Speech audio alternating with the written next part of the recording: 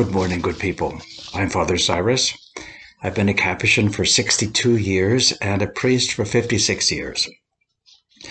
Our church, our faith community, has given us many good examples of holiness to follow so that we can be closer to Christ. Most of those have been men, and most of them single men, bishops and priests and abbots, and some women, of course, lots of women too, virgins, martyrs, but very few have been honored by us as members of a matrimony.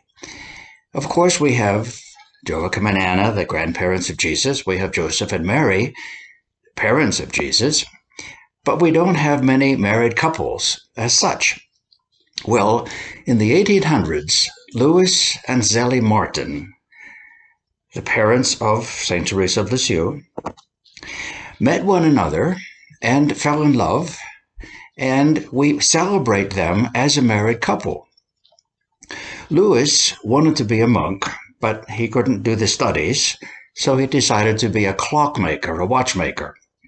Zélie wanted to be a nun, but her health was bad, so she took up lace making with famous Alençon lace. One day they were both crossing a bridge in opposite directions, and they saw each other and fell in love at first sight. They were married 3 months later. Now, they were members of the Focus Toward the Poor. Zélie was a Third Order Franciscan, a secular Franciscan, and Louis was a member of the St. Vincent de Paul Society. And remember that St. Vincent de Paul was educated by Franciscans when he was a young fellow.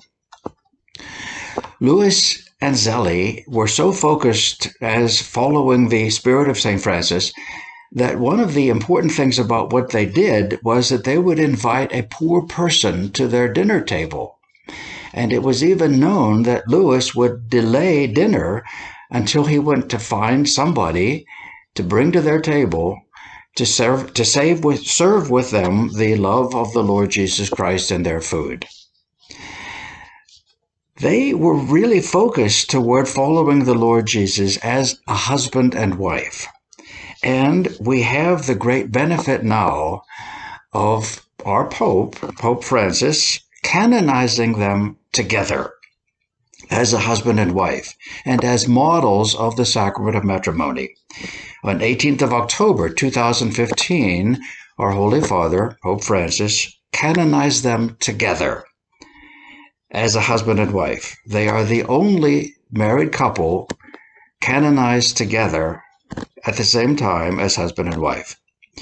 Their feast is July 12th, but so far the Roman calendar has not given them a feast together. So we celebrate them because of their holiness and because of their matrimony, but we don't have a feast in our calendar yet. Let's hope that that happens pretty soon. God bless you. Please know that we continue to keep you in our prayers and that we count on your prayers as well.